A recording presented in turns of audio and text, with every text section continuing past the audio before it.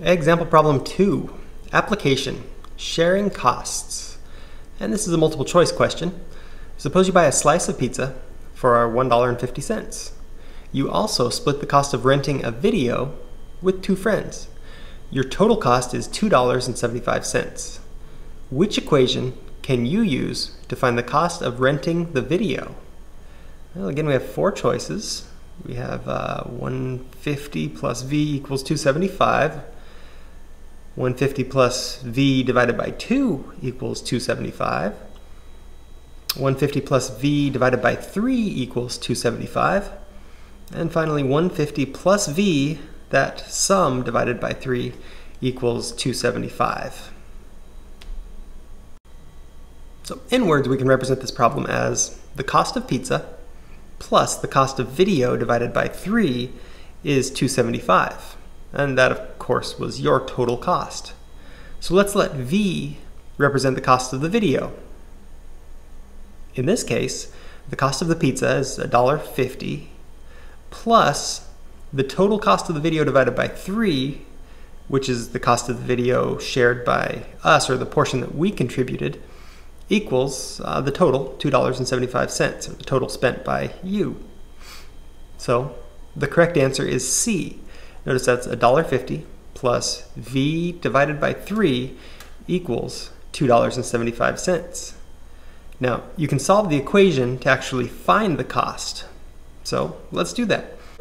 We need to get v by itself. We can think of a teeter-totter, we can think of a balance, we can think of several apps that we use to isolate variables, or we can think of SADMAP. So we need to undo the order of operations. SADMAP. We have 2 things to do. This is going to be a 2-step equation. We need to deal with this $1.50 and with this divided by 3. The question is, which to do first? SADMAP will help with that. Right now we have positive $1.50. That's really being added to v divided by 3. So the inverse of adding $1.50 is, of course, to subtract. So we have one instance, or one operation of subtraction, that will help us to get v by itself. Now we also have v divided by 3 existing in the equation right now.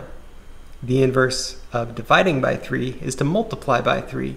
So multiplication is the other step, or the other operation we'll use to isolate v.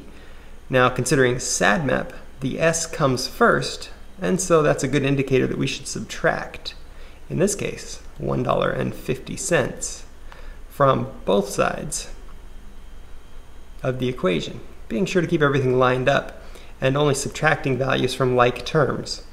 $1.50 minus $1.50, well, it cancels. That's why we're doing this in the first place.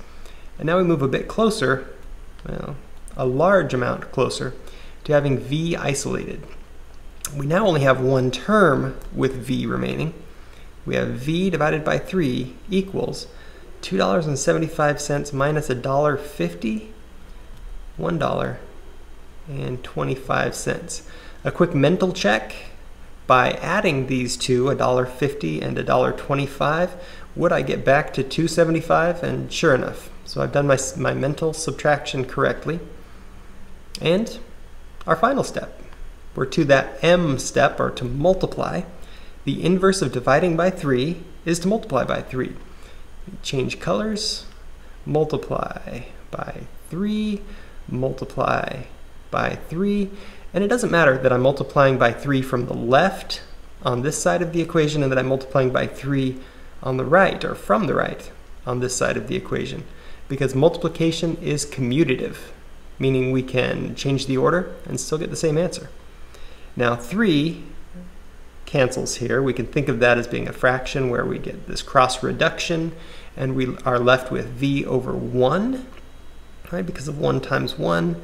And v over 1, of course, is just v. Change back to black. V equals $1.25 times 3. Well, that's $3.75. So there we've solved for v. But remember, one of the most important steps is often to simply plug back in your value for the variable in the original equation and check it. So let's do that. Change to a new color. Let's try red. So rewriting the entire original equation, $1.50 plus, but now instead of writing V, I'm going to plug in our value, the number we've found to be equivalent to V, 375 over 3 equals,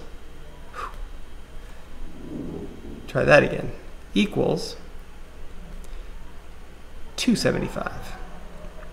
So copying the entire equation, now we have $1.50 plus 375 divided by 3 is $1.25 equals 275. And remember, the idea here is this true? We're trying to verify that this is true. If so, then our solution is correct. And I can check $1.50 plus $1.25. Sure enough, if I don't forget my decimal point, is $2.75. And so our answer checks out, and we're correct. And now it's time for a quick check problem. Number 2, the telephone bill. To make a long distance call, it costs 50 cents per call and 85 cents per minute. You make a long distance call that costs $3.90.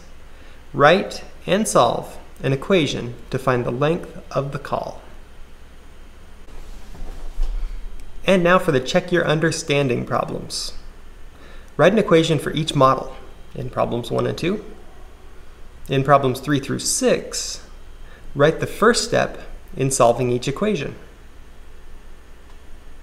And in problem 7, estimation, use estimation to solve 10.67 plus x over 1.95 equals 38.9.